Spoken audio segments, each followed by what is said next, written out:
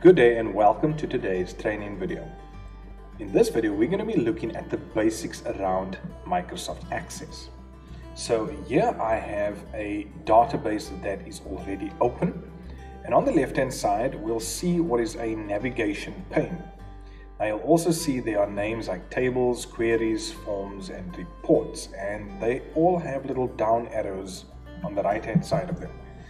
That indicates that inside that grouping there are a number of items. So if I click on it, you'll see that's the grouping tables, and there are 3 tables inside of that. So I can go and click on that and I can go and open that particular table. Inside of queries, there's a number of queries here, and I can close or open that grouping. The same for forms, and of course the same then applies to reports. So on the left hand side I can see everything that's actually inside of this whole database.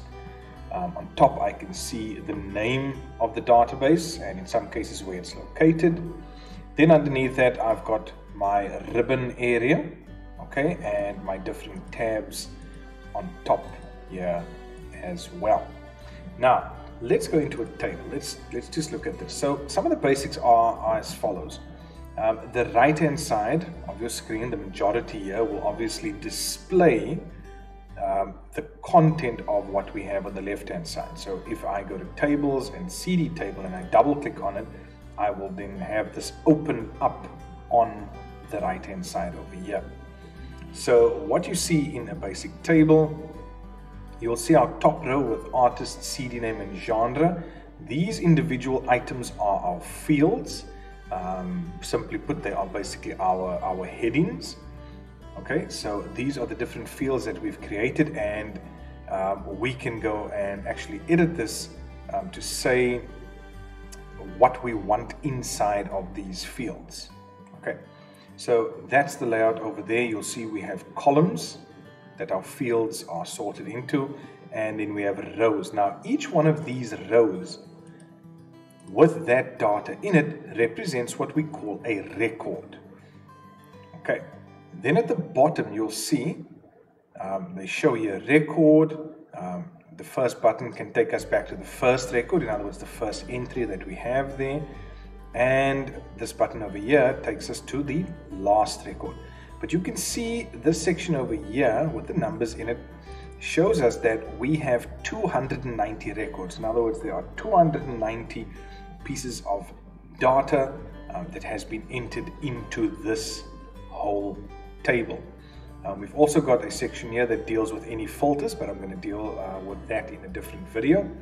I can also go and search for a particular record. So let's say I type in rock, for example. You'll see it highlights that genre over there.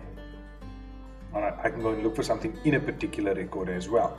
And then I've got my slider that just takes me through the record in case, like here in this scenario, I can't see what's there, so I can merely just move my slider over there. I can also on the right hand side scroll down through the various records. And then as I have gone through in another video, I've looked at the different views under the home tab, our data sheet view and design view.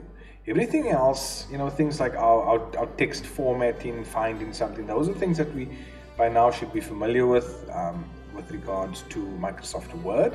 So a lot of these things are familiar, but then some of the others, when we start moving onto these tabs, are obviously a lot different because we are dealing with Microsoft Excel. So these are the basics of just looking at our data, our records, our fields, the navigation, and how to get around in Access.